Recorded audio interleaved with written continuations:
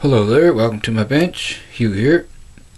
And in this tutorial I decided to tie you up an emerger pattern.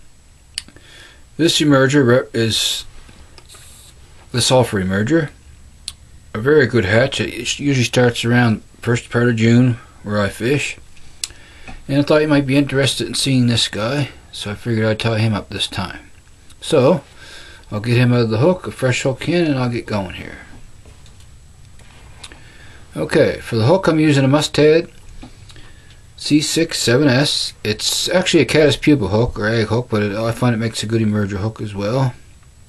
And I'm tying this guy on a 10, which is a little larger than usual, but makes it easier for you to see. So, and the threaded I'm using Danville 6/0 Flymaster in a sulphur yellow. We'll start our thread right behind the eye, and we're going to wrap back towards the bend here, touching wraps. And we'll stop there, snip off our tag, come down the bend a little ways, and stop our thread right there.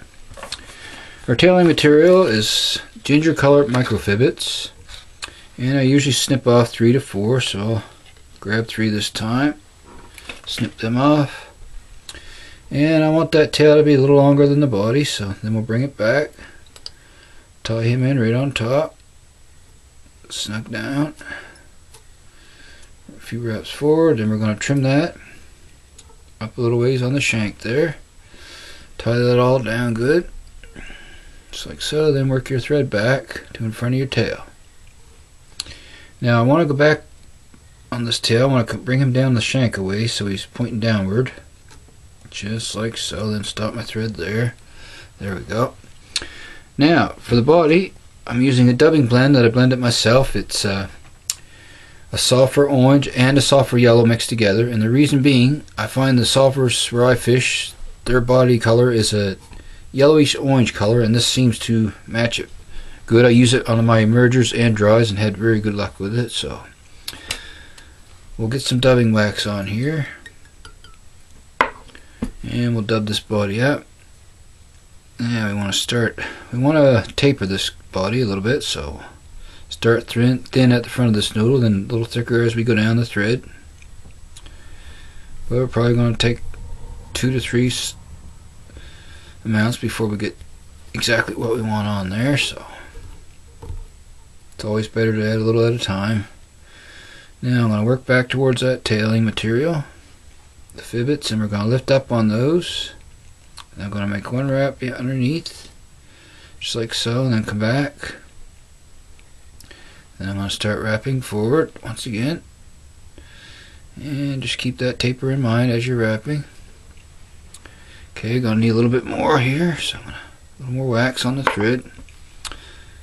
Pinch off a little bit more dubbing. Dub that on there. There we go. Now I'm going to dub that up to where I want it. And believe it or not, a tad bit more actually. Just got a stray fiber there. I want to snip it. There we go. Not a lot, just a pinch. Very little actually, but I'll dub that on. Slide that up. And there we go. There's our body. Okay, now for an emerger wing here, I'm using white CDC, actually a cream color, and I'm taking 2 feathers and place them against one another, just like so. And I'm just going to take my fingers and stroke them so they're close together. Keep the tips even, so we got even tips on our wing here, just like so. There we go. Now we're going to bring that in. I want that wing to come back just to the end of the body. I don't want it to go over on the tail. And I'm going to slide down the pinch loop, pinch that on, make 2 to 3, 4 snug wraps, pull down. And there's our wing. I'm going to come in, snip off the excess CDC stems here, just like so. I'm going to bind those down with some snug wraps, and we're ready to dub the head on this guy. So once again, we'll dub the wax with some dubbing wax on the thread here. Grab a little bit more dub, just like so. Okay, Just a smidgen more here. Okay. Bring that back and see if we have enough there. Just like that. So there we go. Wrap forward. And there we have it. That's all there is to it. Very simple emerger fly, but very effective. And it can be tied to represent other mayfly hatches as well. I'm just going to throw in a half hitch here. Bring in my whip finisher. Get 3 or 4 turns on this guy. Snug them down. There we go. Come in, snip off that excess. There we are.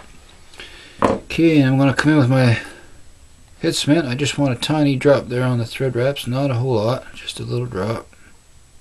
There we go. Okay.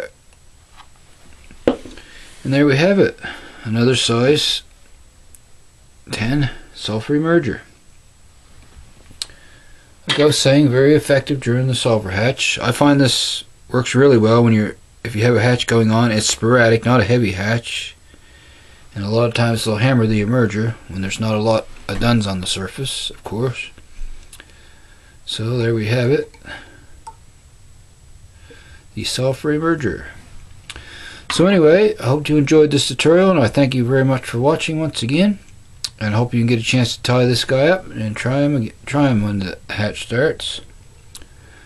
So, until next time, stay safe everyone, happy tying, and I'll see you again soon. So long for now, folks.